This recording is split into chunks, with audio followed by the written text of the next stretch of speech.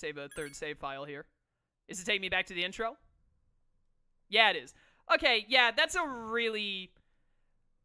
incredibly, it's incredibly unsatisfying. Like, I much prefer the ending in Persona 4 and 5 by, like, a fairly wide margin. We still have to play the answer. I'm doing this I'm opening up the config screen so that it doesn't start playing, the intro scene or anything like that. But, Michael, you may as well just stop talking to me, Michael. Michael's just going in that he, like, loves Persona 3 way more and all that. Dude, you're welcome to your opinion, but I highly disagree. That ending was very, disappointing to me. And saying I find it better than just go home, like, Michael, for someone who says he loves Persona 5 so much, to call the ending of Persona 5 just go home, I'm actually, like, disappointed in you. That you would call Persona 5's ending just go home. That's like, come on, man. Come on. But, if you like the ending of 3, that's fine. I'm just saying for me personally, I'm not saying it's like the worst thing I've ever seen in video games or anything crazy like that. I am saying I like the ending in 4 and 5 better, and this does feel very, like, kind of unsatisfying to just have it end right there. Also, as I said before, I am never a fan of a story ending on, like, a character death or a sad note. I'm totally fine with characters like, I always go to Naruto because it's my favorite anime, so sorry that I always use this example. Like, Jiraiya and Itachi spoilers, dying in Naruto, really sad moments. I thought they were done great, really good and all that. Shinji dying in this game, I felt like was kind of a waste of his character and could have been done better, but Shinji dying I was still cool for, so that's fine. But, like, to end the story on something that isn't, like... I like it when it ends on a happy note, basically. After I've gone through so much with so many characters and all, I want it to end on a happy note. I don't like it when games end on really sad notes. I just don't. It's just a personal thing. I just really don't. The theme of this game is death? Okay. What is that supposed to mean? Like, I don't care?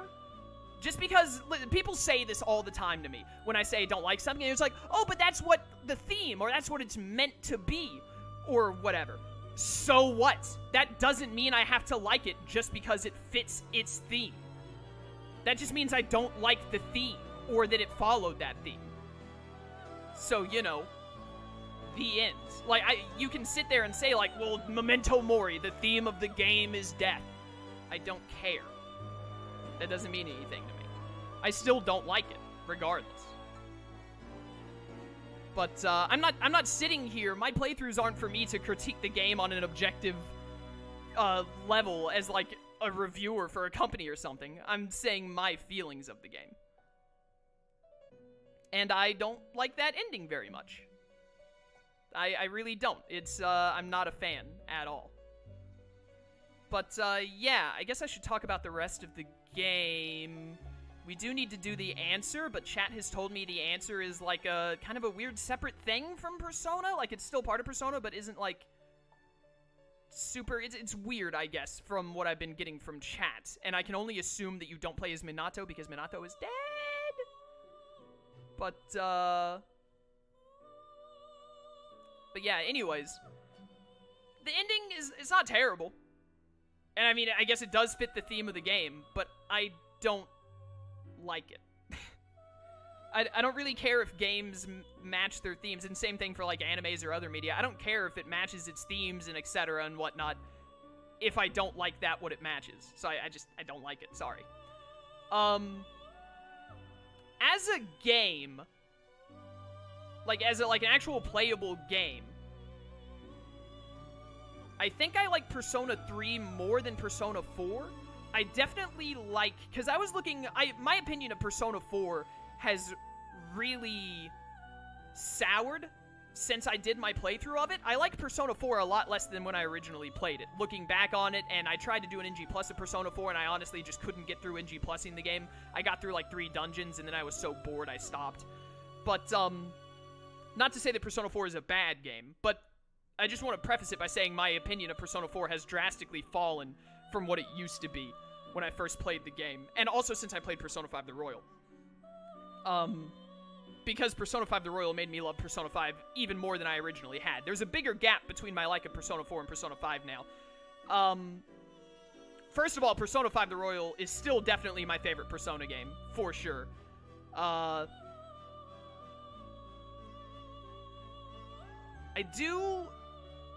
It's so hard, because, like, I do think, when I was, like, halfway through Persona 3, I was really into the story, and I was really liking it, and I remember there was a time in this playthrough for, like, 10 minutes I just talked about how the storyline was going. Persona 3's story feels a lot more streamlined than Persona 4 and 5's. Persona 4 and 5 always felt a lot more like it was focused on, like, a bunch of smaller individual stories, which were based on each deadline, that all were all pulled together by a common thread at the end of the game, like with Izanami and Yaldabaoth. Persona 3 didn't do that. Persona 3 just had one consistent storyline throughout the whole thing. However, I feel like at times it helped it, and at times it hurt it. Like, looking back at the early game of Persona 3, I feel like if I played Persona 3 again, I'd be pretty bored in the early game, because it's really just like, get through the months, fight the boss, have a couple of cutscenes, get through the months, fight the boss, have a couple of cutscenes, and that was pretty much it. My main issue, at the end of the day, with Persona 3, my biggest issue, is that the characters all just feel so weak, compared to 4 and 5. They're just, like, this cast was, not just the cast, but also the social links. I feel like there are so fewer characters that I cared about and that the game really pulled me into and got me invested in compared to 4 and 5. Like, in general. Not just the main cast. I'm not just talking about the C's group. I'm talking about the social links at large. Because, like, I'm trying to think. Like, the only social links that I really enjoyed that really got my attention in this game were Mamoru. Let me think. Mamoru. Tanaka's pretty good, but I would never put Tanaka super high in my rankings, but he was good. Mutatsu's really good. Akinari was good. I know there was one other I really liked. What was the other social link I really liked? Who am I thinking of? Nozomi was pretty good, but again, he wouldn't be super high on my rankings. I know there was one other that I was really a fan of, and I can't think of the name at the moment, or at least I think there was. I must not like the character that much if I can't think of it. Am I just thinking of Mamoru? Did I think of Mamoru twice?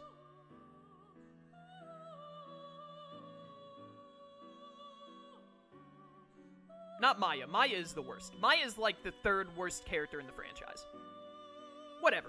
The point is that there aren't a whole lot of characters in this game that really gripped me and got my attention. And again, for people who have watched me... No, I'm definitely not Maiko. Maiko was fine. But, I've gone over this plenty of times in almost every single game I ever played. Mamoru is Kendo Team guy. Oh no, Kazushi? Nah, not him. He was also good, but he wasn't super up there for me. Neither was Kenji. Whatever. It doesn't matter. It doesn't matter. I've gone on record saying this multiple times about games and anime in general. The most important thing to me is the characters. And I've also always said a bad story can be held up by good characters, but bad characters can, like, not hold up a bad story, obviously, and they can even ruin a good story. So, to miss on the characters is the biggest whiff that you can do, pretty much. Especially for Persona, because the social link aspect and hanging out with characters and all, that's what I love the absolute most about Persona 4 and 5. It is my favorite part, is doing the confidant social links, growing with the characters, see them do stuff, etc., etc. It's my absolute favorite part, by far. Persona 3 really falls flat, and I understand Persona 3 is the first game with social links in it, and whatnot, so, you know, they were trying it out, and they got better. 4 and 5 do way better with social links and confidants in general, I think, especially with the main group.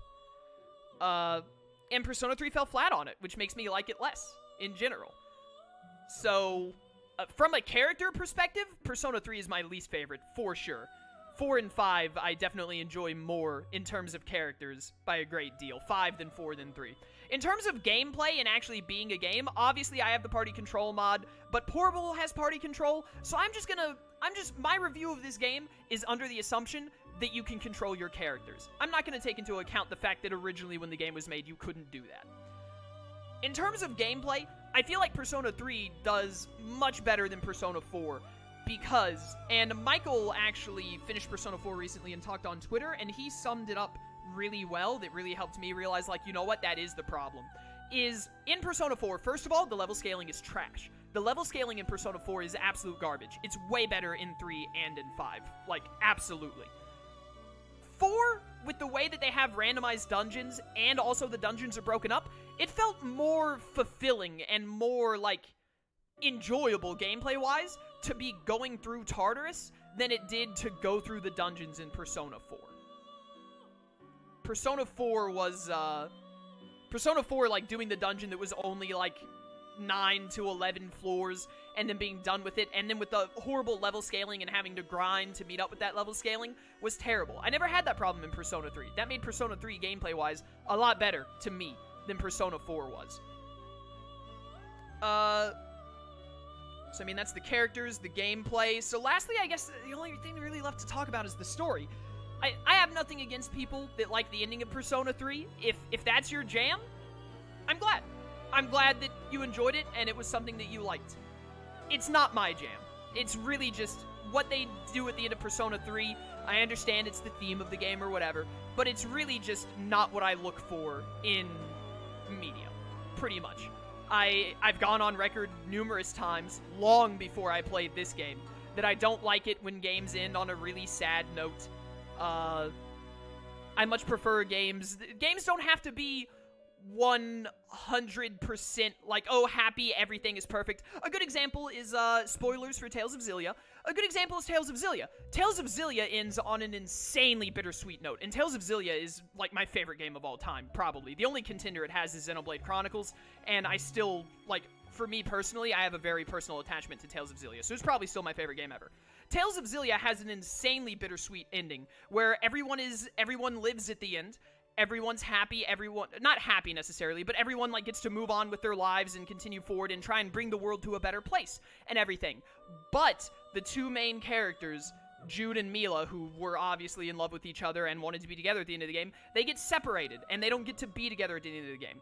Very bittersweet, but you still have that sense of, like, happiness and, like, oh, they're both alive, maybe they can meet again someday or something like that. And then Xillia has a sequel where they do meet again, but I don't want to talk about Xillia 2 because I have problems with Xillia 2 that it doesn't focus enough on the original cast, and they don't really address if Mila and Jude get to be together or not. But, so, like, a bittersweet thing I can be down for, something like that.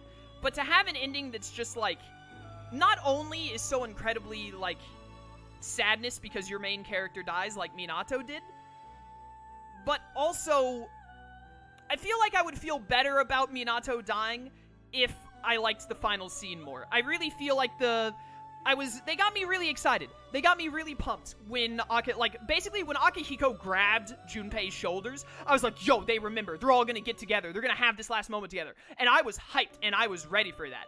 And then they just, like, ripped it away. Not only did they rip it away at the end because Minato is dead, but they didn't even have a scene of all the other characters getting together. I think I would have much preferred it. I still wouldn't have been happy, necessarily, but I would have much preferred it if Minato, like, faded away in Aigis' lap, and then all the characters came together and were like, we remember, and we're all friends and all that, and then they all came to the realization that Minato was dead. I just feel like it was a really, like, it was just a stunted ending. It's kind of like when Shinji died, where Shinji just died suddenly, and I felt like, dude, they could have done so much more, but they just didn't, for some reason. They kind of did that at the ending with me. They could have done so much more with the characters all coming together and whatnot. And, like, maybe with them going onwards. And maybe the answer does something like that. Maybe the answer will make me feel differently. I'll have to play the answer and find out, which I will be playing the answer. So I'll play the answer and see what happens there. But that's really how I feel, basically, is just that, like, the ending just feels so stilted. And so, like, just, like, there should have been more to, like, I don't know. Something more to make me feel more satisfied, even if they still had Minato die. I just don't feel satisfied by the ending, basically. And before anyone on YouTube or something else is just like, oh, well, it's death, so, like, maybe the point is that you're not supposed to feel satisfied. You're welcome to think that, but again, we're just going to get back to the exact same thing I've been saying, in that I don't care if they're matching the themes or if that's what they were aiming to do. That doesn't mean I like it. So, even if they were like, oh yeah, we tried to make it feel like you were unsatisfied at the end, I don't like that in games. I want to feel satisfied when I finish playing a game, or when I finish watching an anime or something. So, if you like it, that's fine. I'm glad that you got some enjoyment out of it, even though I didn't. That makes it sound like I didn't have any fun playing Persona 3. I did enjoy Persona 3, and I do like this game. I'm just trying to explain why I'm not a fan of the ending, and why that kind of brings down the game in general for me overall. But, yeah, I don't really have much else to say without playing the answer. Persona 3 is good. I think as an actual, like, full game, I enjoy it more than 4. At least a little bit. But I definitely like 5 a lot more than 3 and 4. For sure. 5 is, like, a good jump ahead of 3 and 4 for me, personally. There's like an air gap in between them. I don't really think there's anything else I want to say. We do still need to load the save state to see that bad ending. I said I'd do that. But yeah. Things I thought Persona 3 did really well.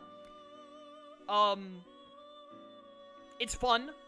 The setting, like, of the Dark Hour and the overarching story all linking together is done really well. I did, like, the middle of the game, really. I was really invested in the story and everything, and I wasn't uninvested at the end. I just, like, I don't know. I feel like my expectations by the middle of the game, I kind of, like, the expectations I had there for how much I was enjoying it, I didn't have that same level of enjoyment in the end. So that kind of brought it all down for me in general, because I'm just not a big fan of how it all ended up capping off.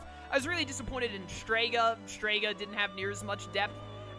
The majority of my complaints come down to that the characters just did not have enough depth or enough focus at all, and they fixed that in 4 and 5. 4 and 5 do far better. Like, a lot of times when I did social link ranks in this game, they were done in, like, an instant. I was like, wow, that was really short. So they just didn't really build the characters much. They didn't build the villains very much. Like, Ikatsuki came out of nowhere as being a villain, even though it was obvious from the very get-go. It was random as heck. Strega, I feel like, was greatly wasted in general. Koromaru was great. I love Koromaru. I really like Akihiko and Mitsuru, but again, we run into the problem of, like, I feel like they weren't used. They did have their moments, but they just didn't have enough, I guess. They never really... I think that one thing that Persona 3 did wrong that 4 and 5 have done better is that they gave me too many of the main characters right out the gate. And they didn't, like, build them up. Because, like, I remember when Junpei joined, he just showed up one night and it was like, hey, dude, I have a Persona. And I was like, oh, that's wild. You're just here now, I guess, right? And then with Fuka, they were like, oh, we gotta find this girl. And then we just found her. It's like, well, she's in the team now. That's pretty neat. They just never really did anything to, like, build up the characters or really get me invested in them in general. And that kind of made the rest of the game, it made it hard for me to be really invested in everything that was going on in general. And really took away from the game. But, overall, the storyline was really well done. I do think I prefer the way 4 and 5 do it, where it's more, like, small, character-driven. Because, like I was saying earlier, like, pretty much every deadline in 4 and 5 focuses on 1 or 2 characters and works a lot on, like, building a small story around that character. And then at the end, they tie all of the little stories that happen into one. I prefer that style as opposed to the way they do it in 3. 3's is still really good, but after finishing 3 and after playing 4 and 5, I think I prefer the way they do the story in 4 and 5. That being said, I do think the story in 3 is probably better than 4. I remember being very underwhelmed in 4 with Adachi being the villain and all that, and, etc. I like the story the best in 5, obviously. I really do just, like... You can be like, oh, you just love Persona 5 as much as you want, but I really do feel like Persona 5 just does basically every aspect of the style better than 3 and 4. I feel like Persona 5 just does everything better, which is good, because when you're releasing games, you want the most recent game to do everything better. That's kind of the hope, is that it gets better with each installment, and I feel like Persona 3 to 4, maybe not everything was done better. Some things were done better, some things weren't. I've also been told that 3 and 4 came out within like 2 years of each other, so that explains a lot, that they were basically back-to-back. But 5 really, I feel like, built upon everything 3 and 4 try and do in a much better way. And I hope Persona 6 does even better. I would be shocked if they did, because 5 is fantastic. But, like, 6 would be great. But Persona 3, overall, the storyline was good. It was a good storyline. I really loved the shadows come together, and then Ryoji was, like, death, who was sitting inside you the entire time, like, growing and subconsciously bringing you to the shadows. And then the whole Nyx plotline is really good. I liked the way they beat Nyx and all that, where, like, the power of your bonds come together and you seal Nyx away. I just don't like Minato dying. It's just a personal thing. It's just feels like anytime I get to the end of something and, like, a main character I really like dies at the very end, or, like, my character dies at the very end, I basically feel like I've wasted my time. Because, like, you know, I got invested and I want to see good things happen to the characters by the end, and then it doesn't, and I'm just like, that really sucks. I didn't like that. I would have preferred if, you know, all of the struggling I went through was worth something in the end. But, yeah. Gameplay was pretty good.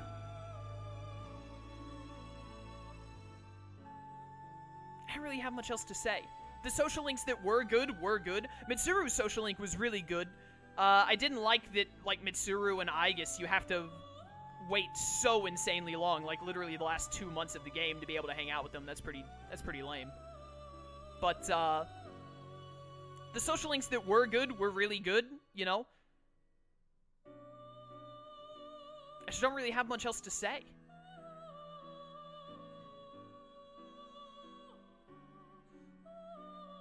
Yeah, I think I'm done. What are we at on time? 4 hours and 15 minutes? Music? Music's good. It's Persona. I think I probably like Persona 3's track more than 4's, but 5 is still definitely my favorite. Yeah. Yeah. Oh, the dating system in Persona 3 is trash. I thought that went without saying. I didn't say anything about the dating system because it's garbage, and they immediately fixed it in 4, like they should have. The dating system is bad, not getting to choose who you date. Also, like, I don't like the connotations of when you hang out with a girl, if they get to a point, like, where if you hang out with another girl, they get jealous. That's just, like, that's just a bad thing to, like, exist in general, you know? Oh, man. I guess one other thing is, story, like the personas evolving through story-related means. I don't think it's bad. I do prefer it being based on the social link instead. I really love the confidant and social link system. I really, really do. It's, as I've said, it's my favorite part of Persona 5 and 4, is the way that the confidant system works. So, I much prefer the fusions or the evolved personas being based off of the social links. However, that, you know, them evolving through story stuff was pretty cool too. It was nice. But at the same time, a lot of the characters not having social links at all, like Akihiko and I think, did Mitsuru's persona, oh my god, it's in my throat. Did Mitsuru's persona evolve before I even got her social link? I think? I don't remember. But like, because the characters, I felt so unattached to them having those moments where they had their personas evolve, I was like, oh, that's pretty neat. But I just didn't, it mainly, at the end of the day, it all comes back to the game did a bad job of getting me really invested in the characters. Because even the characters I really liked, like Mitsuru and Akihiko and Shinji, I just, like, I wasn't, like, when Shinji died, Shinji was the character I was most invested in going in, but when he died, I was just like, eh. Kinda. So, I much prefer the way it is in 4 and 5, and I'm sure that's how it's going to be going into 6, so it's not like I have to make a case for it or anything, but, you know. Oh, something really cool Persona 3 does that the other two games don't do is fusion spells are really awesome. I'd like to see those again in Persona 6. That's really sick. Having two specific personas and they do a combo move, that's really nice. I really like that. And then requests. Requests are really cool as long as none of the requests are gated out by NG+, or needing a social link to be maxed out. That's pretty lame. But other than that, requests were really nice. It was a nice little thing to add to the game to give me something neat to do. Really, really cool. But, yeah. in all, Persona 3 is still a really good game. I really enjoyed it. The characters that I did like, I really liked them. The story was still good. I just wasn't a big fan of the conclusion of the story. And also, it drags on in the beginning, kind of. It takes a while to get going, which isn't really a big deal when you're first playing the game. I imagine if I do a second playthrough, like when I play Persona 3 Portable, because I will play that eventually, I imagine a second playthrough it'll start to feel like it drags a bit more. But overall, the storyline is still really good. I'm just personally not a big fan of the ending. And, but the story as a whole was still pretty good. The characters that were good. I liked them. Gameplay was fun, etc. You know, it's a Persona game. It's still good. I do feel like it being kind of old kind of hurts it a bit, because it is like the oldest modern Persona game, and also it was the first one, so they were trying stuff and trying to get stuff together and all that, but, you know, that's just how it goes. Rank it out of 10, I think when I finished Persona 4 Golden, I gave Persona 4 like a 9, and then I gave the original Persona 5 like a 9.5 or something like that, or a 9. I gave them like similar scores. New scoring for all the Persona games. And my opinion on Persona 3 might change in a few months. The more and more I do YouTube and rank videos, or Twitch, and do playthroughs and finish them at the end, the more and more I realize that my opinion of a game is never really solidified until a couple of months after I finished it. Because I have to have time to sit on it and think back on it and maybe play it a second time to really nail down exactly how I feel about it. So this might change later, but this is how 4 has changed for me. 4, I would give Persona 4 like a... I want to say 7.5, but that feels too low. Because it is still a Persona game, and I love Yosuke and Kanji. But I'm going to say Persona 4 is like a 7.5, maybe an 8 out of 10 game. Persona 3 is like one step above that. So Persona 3 is like an 8, 8.5, something like that. Persona 5 The Royal is a 9.5. There's like... almost nothing I could ask for to be better in Persona 5 The Royal, other than, as I mentioned, I wasn't a big fan of how they changed the ending of Persona 5 The Royal from the original Persona 5, like the final cutscenes. So... I do even have problems with Persona 5. For anyone watching this who's just like, this guy just loves Persona 5 and wants every Persona game to be exactly like it. That's not true. Persona 5 The Royal also made some mistakes that I pointed out in that playthrough. But I think I'd probably give 4 like 7.5, I'd give 3 an 8, and then I'd give Royal like a 9.5. Because I do think the Royal is just like a big step above 3 and 4, personally, for me. But I do, as an overall game, I do like 3 more. I just really like the cast of 4 a lot more, because I feel like 4 is when they kind of started to get into their swing of like, hey, we know how to make characters like really appealing to you and get you invested in them so that you actually like care about what's going on. 3 really suffered in that respect for me. And again, as I've mentioned numerous times in numerous playthroughs, the characters are the most important thing to me. Yeah, it was another thing that I complained about in Persona 5 The Royal, is that Kasumi was like, they should have brought Kasumi in at the absolute latest. She should have joined in Shido's palace. They kept her way too out of the original storyline of Persona 5 and just threw her in way too much at the end. Go watch my Persona 5 The Royal playthrough. I had complaints about Persona 5 through it. If anyone is watching this and didn't watch me play Persona 5 and they're thinking like, man, you must have just praised Persona 5 nonstop throughout the entire playthrough. Not true. I don't think I've ever played a game where I haven't had some kind of complaint, because no game is perfect. I'm trying to think of what complaints I had about Xenoblade Chronicles Definitive Edition, but for the life of me, I cannot think of it. I'm sure I'm sure that Xenoblade did something that I was like, I don't know about that, Chief. But I just can't remember it off the top of my head. Whatever. No, the time trials in Xenoblade were good. Yeah. I think I've rambled enough. At the end of the day, Persona 3 is a good game. I just want to make that clear. Because no matter what I say, whether I'm overly critical or overly praising, someone always shows up and says like, oh, so you just hate the game. Persona 3 is a good game. I had a good time playing it. I look forward to playing the answer and seeing what the answer has going for it. But I mean, I've talked about this recently. Whenever I, like, try and talk about how I feel about something, I always feel like, whenever I say I really like something, I feel like I have to point out the flaws of it more than anything to explain why I don't just think it's the best. But, yeah.